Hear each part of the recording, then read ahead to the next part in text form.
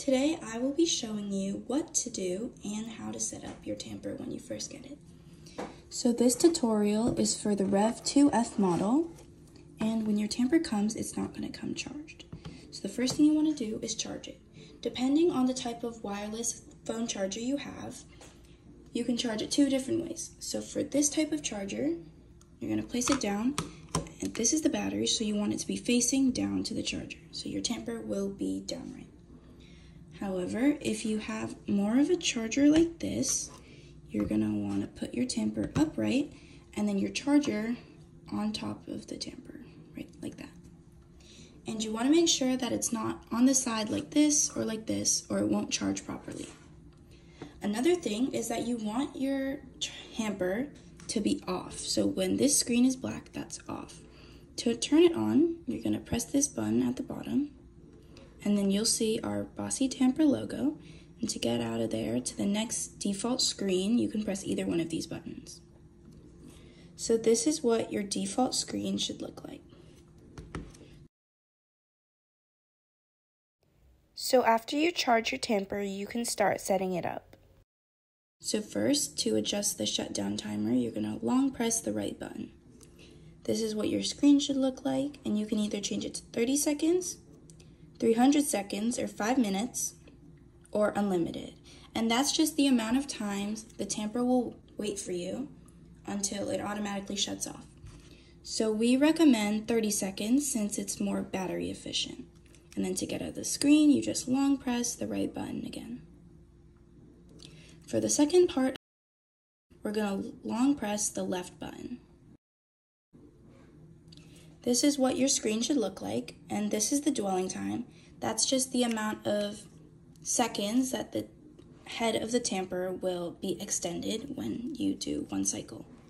So we have 0 seconds to 1.5 seconds in increments of 0.25 seconds.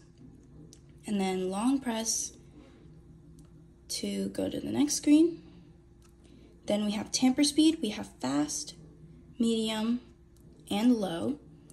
We recommend fast since it's most efficient. And then long press left button again. Next is tamping number. That's the amount of times the tamper will tamp in one cycle. So we have 1, 2, and 3. And then again, we'll just recommend 1. Long press to get back to the default screen. You'll also see on the default screen, it has this number, which can change. If you want to go lower, you press this button.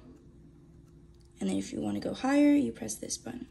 So these numbers are the actual amount of millimeters that this will go down into the basket. And it goes from 1 to 20. 15 is the normal that we use, but you have to experiment what works for your basket depending on the size and also the dose that you use. So once you notice that it starts to get dirty and you want to clean this part and the head, you're just going to hold both the left and the right button down until you see this screen. So you heard that noise, that's the tamper actually extending right there. And then to go back, hold down both buttons again. That's it, returning. Another way that you can clean it is actually to twist the head off. This can give you a more deep clean. And then make sure when you're screwing it back on not to cross thread.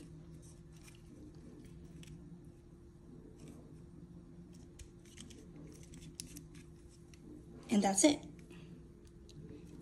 And now you're ready to tamp.